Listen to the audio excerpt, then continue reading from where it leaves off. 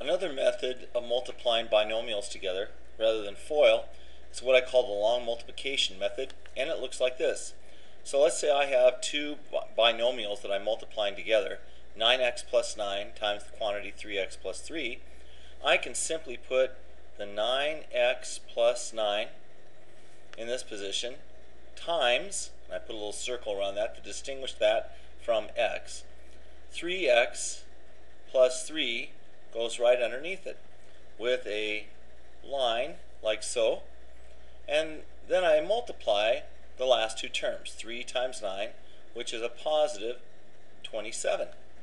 Now I'm going to take the last term of the binomial underneath now and multiply it by the first term of the one above.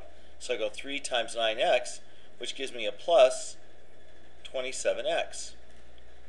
Just like in long multiplication now, I'm going to go to the next term to the left on the binomial on the bottom, and now multiply that diagonally by the last term of the binomial above. So I go 3x times 9, which is also 27x. Notice that I put that 27x right underneath the other one. So the x terms align themselves right underneath. Then I go 3x times 9x, which is 27x squared. And now I go ahead and put an addition line there, and now I simply add the columns. So I have 27x squared plus 54x plus 27.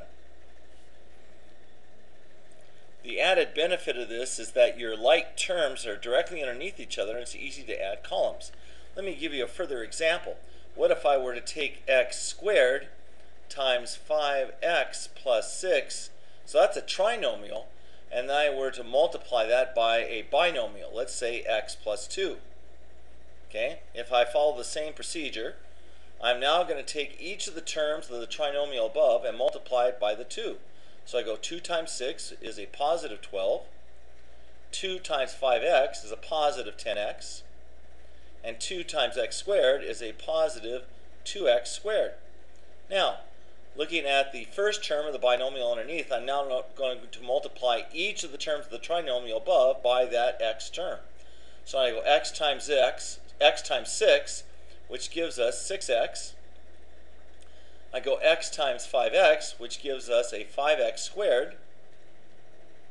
And I go x times x squared, which gives me an x cubed. My sum line right underneath, and again, notice that I put the like terms directly underneath each other. So now when I go to add the like terms, I can simply add the columns. So here I have x cubed plus 7x squared plus 16x plus 12. And I'm done.